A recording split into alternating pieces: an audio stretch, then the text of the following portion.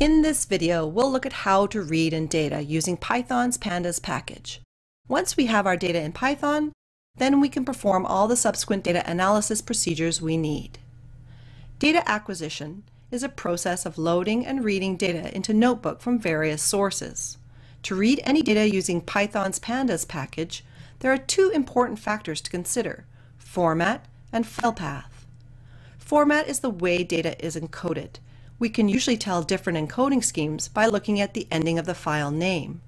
Some common encodings are CSV, JSON, XLSX, HDF, and so forth. The path tells us where the data is stored. Usually it is stored either on the computer we are using or online on the internet. In our case, we found a data set of used cars which was obtained from the web address shown on the slide. When Jerry entered the web address in his web browser, he saw something like this. Each row is one data point. A large number of properties are associated with each data point. Because the properties are separated from each other by commas, we can guess the data format is CSV, which stands for comma separated values.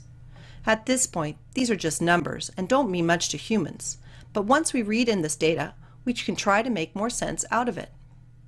In Pandas, the readCSV method can read in files with columns separated by commas into a Pandas data frame. Reading data in Pandas can be done quickly in 3 lines. First, import Pandas. Then define a variable with a file path. And then use the readCSV method to import the data. However, readCSV assumes that the data contains a header. Our data on used cars has no column headers. So we need to specify readCSV to not assign headers by setting header to none.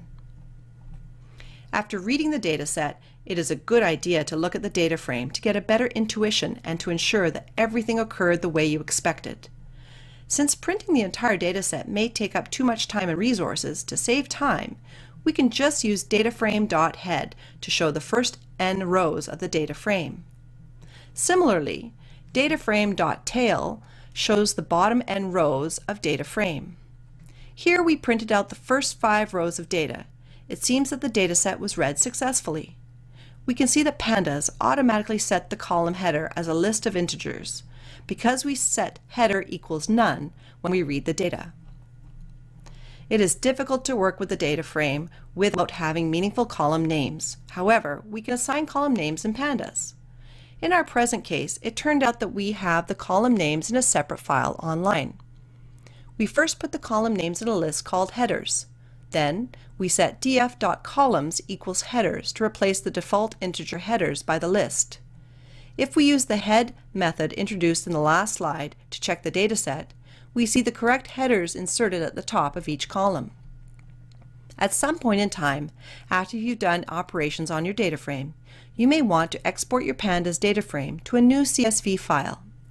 You can do this using the method to_CSV. To do this, specify the file path, which includes the file name, that you want to write to. For example, if you would like to save data frame df as automobile.csv to your own computer, you can use the syntax df.to_CSV.